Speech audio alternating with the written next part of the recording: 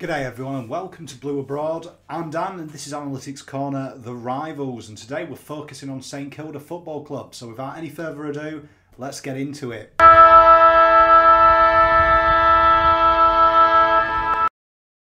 2019 was a season littered with bad luck, and it culminated in the departure of Alan Richardson, their head coach. Obviously the board were expecting finals last year and he was sacked mid-year, and Ratten restored some faith really to the St Kilda community, bringing a restored sense of pride and optimism and playing a bit more of a direct brand of football. They finished the year quite well and managed to be in finals contention up till about round 18, round 20, and until late finishing outside the bottom four, which would have to be said was probably fair for given the position they were in and the football they were playing. Plenty of reason though for joy in Moorabbin, with Rowan Marshall really becoming one of the top ruckmen in the competition. Really had a breakout year, and their backline really did shine, albeit it didn't get the wins needed. Wilkie and Clark really showed some signs of becoming real top combination in the competition. Josh Battle becoming an intercept beast down there. But the side did have horrendous luck at the start and throughout the year with injuries. Robertson and McMartin missing most of the year. Max King suffering a little bit of a setback after coming from a prolonged injury, and Jake Carlisle we know with the back surgery.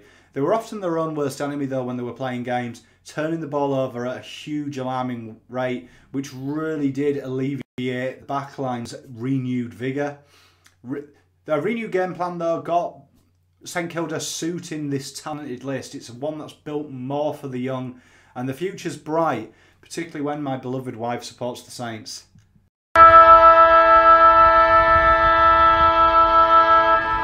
Let's look at the new boys then. So list manager James Gallagher was super active in the window, and his first acquisition was Ryan Abbott, a delisted free agent, and the swingman who can also pinch hit in the work has really been at Geelong since 2016, so he has a long knowledge of the AFL game. He did look at one point destined for Gold Coast before the Saints swung in. He's a tall marking, ball playing player who has the ability to play both up top and pinch hit in the ruck, as we said. Very mobile, and will probably look to slot in as second fiddle behind Marshall and Ryder. But he offers a neat option for coverage and has been in the system for a while. A lot of talk at Moorabbin is he isn't seen as the backup, he's seen in his own entity as a swingman.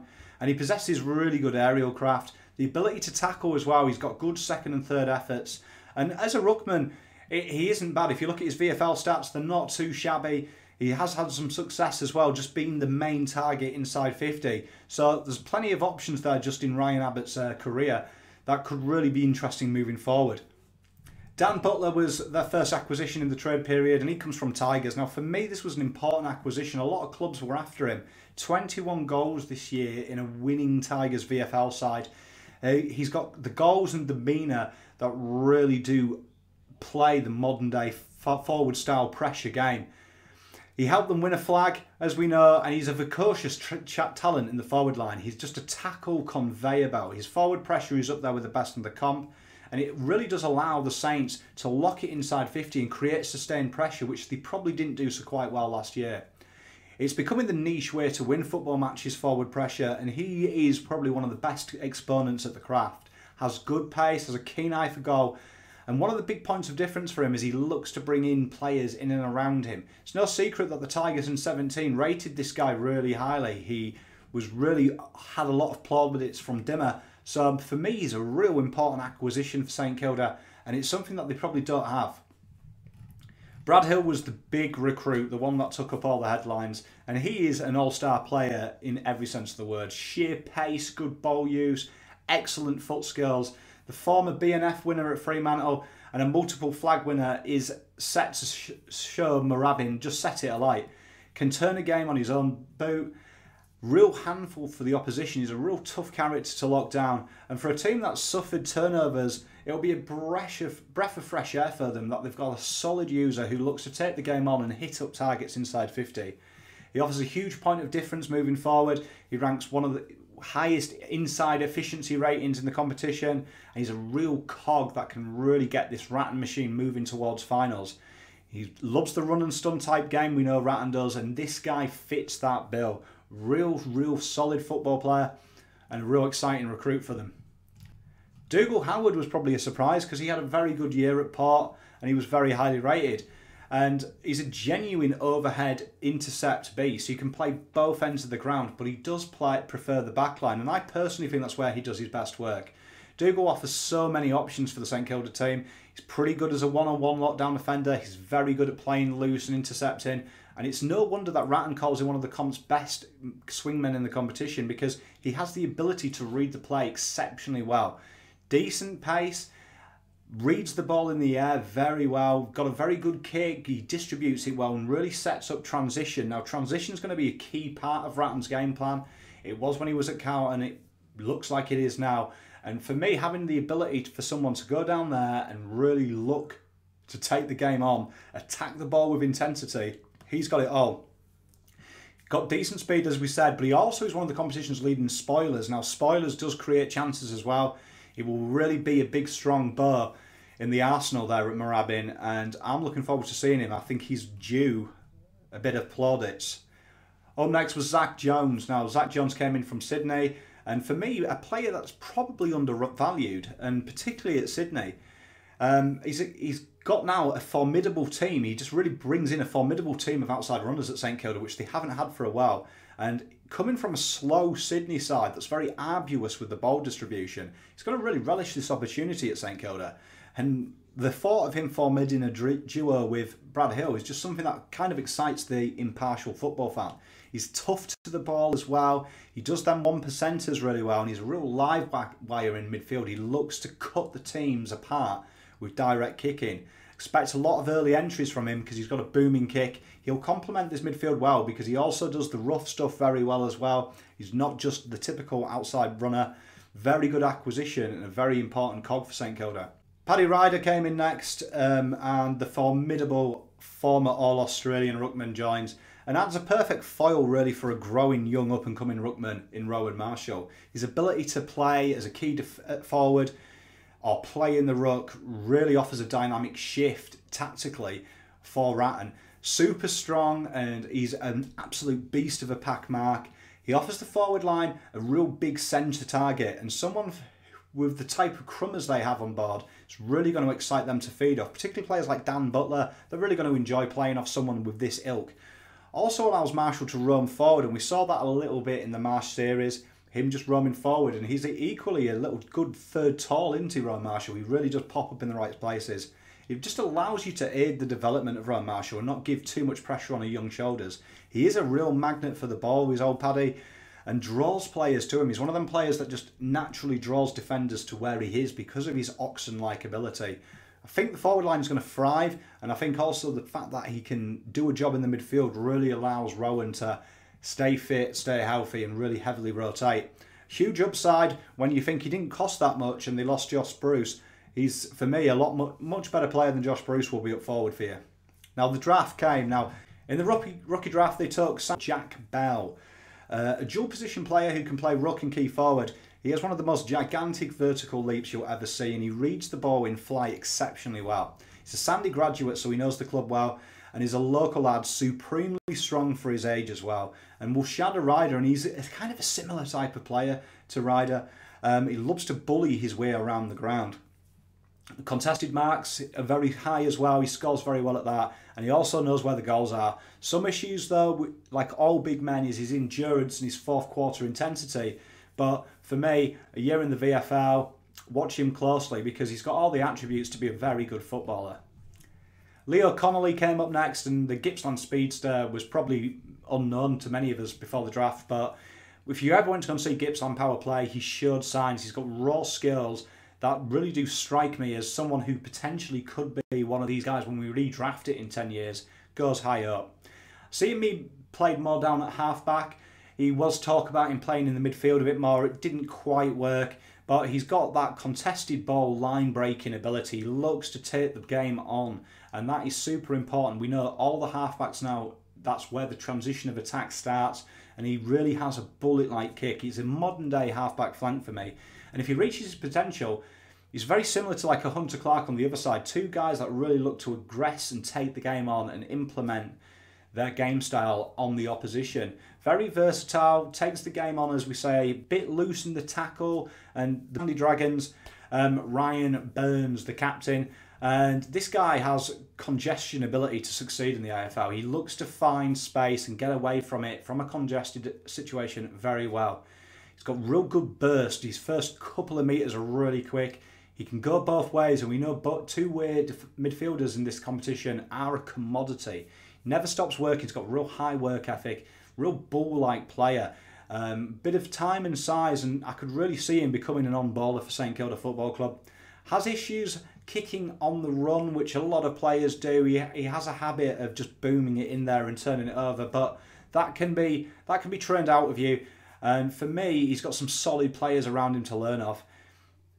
Probably look to add a bit of goal kicking, a bit of muscle in this season. But honestly, watch him with interest. Check him out at the VFL games, because he could be a very good footballer for yourselves.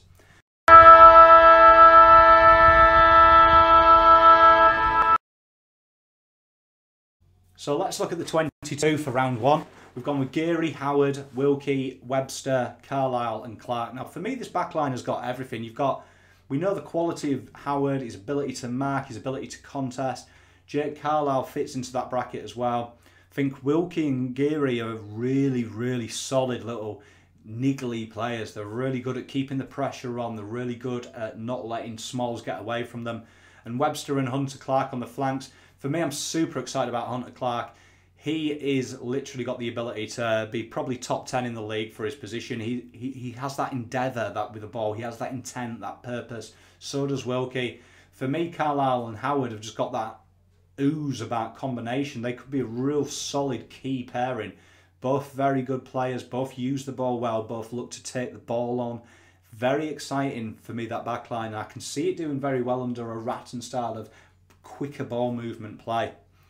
Midfield for me, this is where the magic happens. You've got Billings, Ross, Hill, Marshall, Steele and Hanbury. Now if Hanbury can stay fit, we know there's no doubting his class and his ability.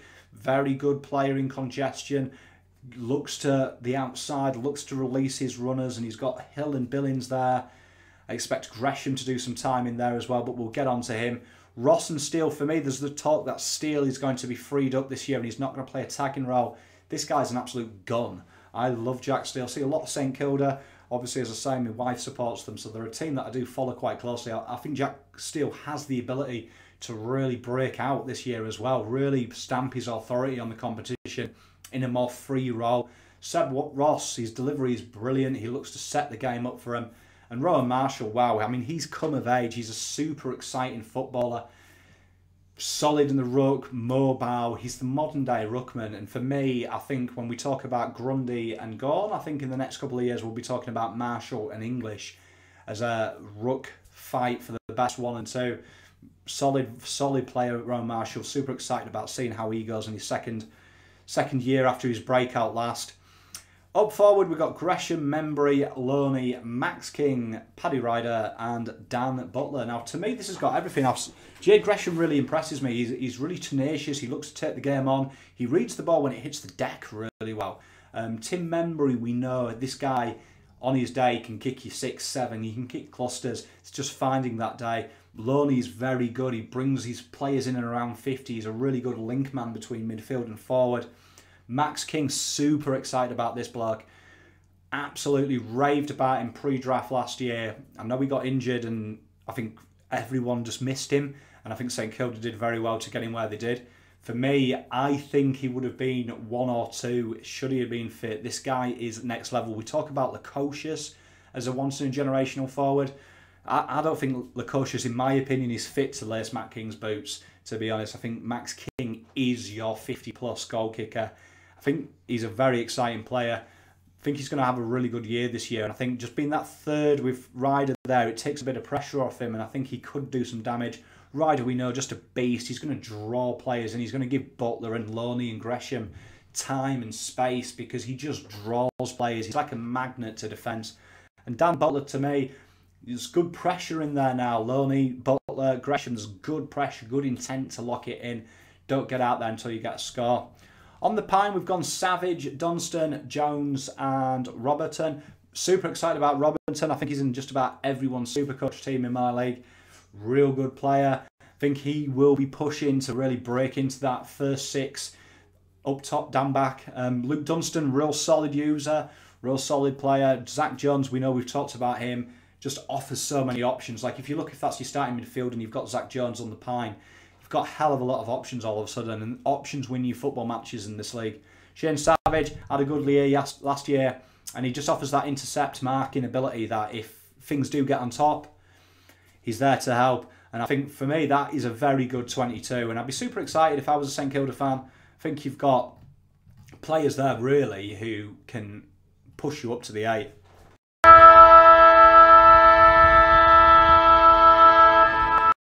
So let's look at 2020. What does it have in store? Now, there's obviously going to be talk about finals. There always is. But whether they can do it or not, I don't know.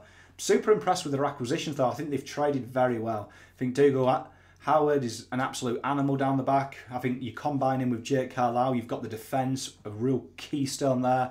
Then Hill, Gresham, Jones and co. They've got the tools to do damage on the outside and the inside now. They definitely have one of the strongest backlines in the comp, and statistically it's one that should only get better. Ratten plays the right way and he has some serious talent at his disposal. Gresham moving into the midfield really will be one of the highlights of the year, I think.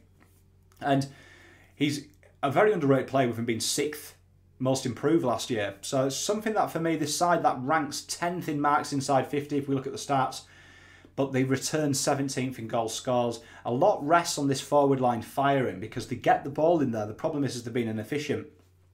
Now, Champs Data has them 12th.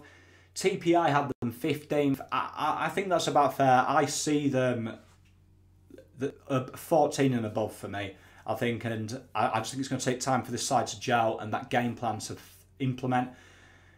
But for me, you've got them points of difference up forward now. Butler improves that points from forward turnover. You know, Hill and Jones are going to increase the entries.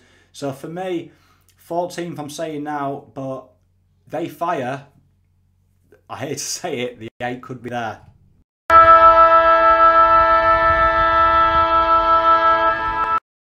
So the ones to watch this year, I thought this was easy because I'm a big fan of him and I've been wanting to talk about him. It's more selfish. But as we said, Max King, for me, phenomenal player. Now, you hear that Lukosius was the once-in-a-generation forward. To me, there are degrees apart between King and Lukosius. If you could get a university graduate degree in footy IQ, Max King would have a master's in it. His awareness, his ability to find space is second to none. He can mark in packs, he can mark on his own, he can peel off and find space. He's very, very physically gifted, possesses a sweet set shot, and when all that comes together, it's just goals, isn't it? And for me, this kid can really be the next Nick Rewalt for St Kilda. A player that, you know, just kicks goals, he's the centre target, he's the hero at Moorabbin, and I can see that. For me, he's just got 60+ goal kicker written all over him. One thing to me that separates him from the others is his ability to handle pressure, the ability to handle expectation. He steps up in the plate, kicking winning scores throughout his junior years in big games. This year, he's been working it, obviously we know, in the VFL, and I think that will do him wonders. Just being taken away from the AFL for a year in the VFL, he'll learn the system, he'll learn how it works, what's expected of him, and I expect him to really challenge memory this year to the death for the top goal kicker here. I really think he can break out straight away. If he gets his opportunity, the kid is a game breaker, and for me, he looks like he's put a bit of muscle on, he looks strong, he looks slight, very talented kid. I expect him to hit the ground running and really cause havoc in the AFL for the years to come. Super excited about him. Honestly, check him out. He's a very good footballer.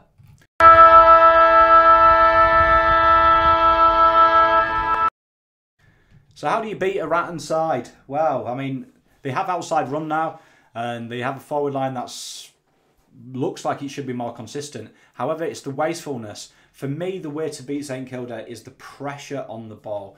You put the pressure on the contest. You look for them to be forced to kick it long, not play their game style of trying to keep ball and move it forward in droves.